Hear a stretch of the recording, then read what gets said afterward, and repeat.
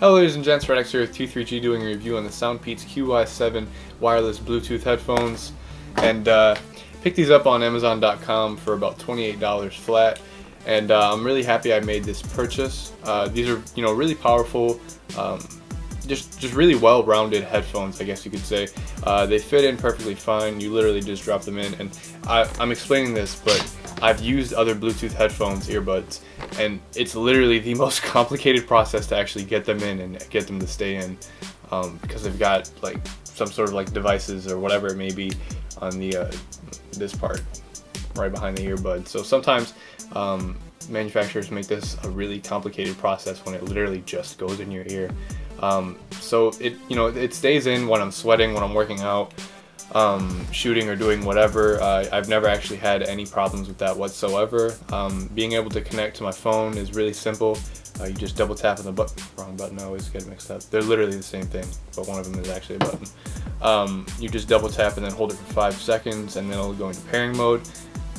Just like that, that little blue light's gonna start flashing. So the little blue light's gonna start flashing on the earbud. Then you just go onto your phone settings, into the Bluetooth capability, Bluetooth setting, and then you just pair up to the Soundpeats QY7 earbuds. But other than that, they're really powerful. They sound great. They can drown you out in music, I guess you could say. I don't really have any complaints. It's not like the best thing I've ever heard in the world, but they're pretty powerful and they sound great. The battery life on these is actually really impressive as well. You can usually get about 5.5 hours of straight music time, so you can have this on from 12 to 5:30 without any problems whatsoever. When the battery gets low, it'll literally tell you, it will just say low battery. It'll stop whatever you're doing. It'll tell you low battery, and then you just go ahead and plug it in with one of those micro USB cables that any Android user or any technology user is familiar with. But the one drawback is if you don't have long nails, this is actually really annoying. There we go. So yeah, you just pull that little tab out. It should take about 30 tries, but you'll eventually get it.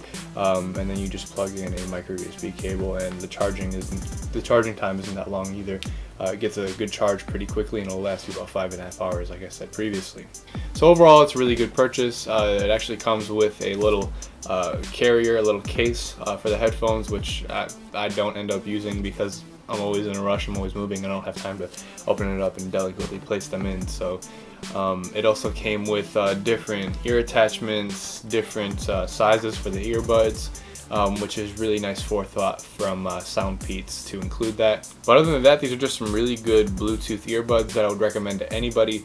Whether you're just using them for casual use, whether you're sitting on the couch, or you're shooting, playing basketball, going on a 5-mile run, these headphones are going to do justice whatever you do with them. So I would definitely recommend them to anybody. Great sound, pretty great everything, to be honest with you, for $28. I really enjoyed them. 3 out of 3 guys would most definitely recommend these headphones. That's pretty much it, ladies and gents. Hope you guys enjoyed the review on the Soundpeats QY7. This has been Reddax with T3G. Go to t3gtech.com for more tech and reviews. Don't forget to subscribe. This has been Reddax signing off.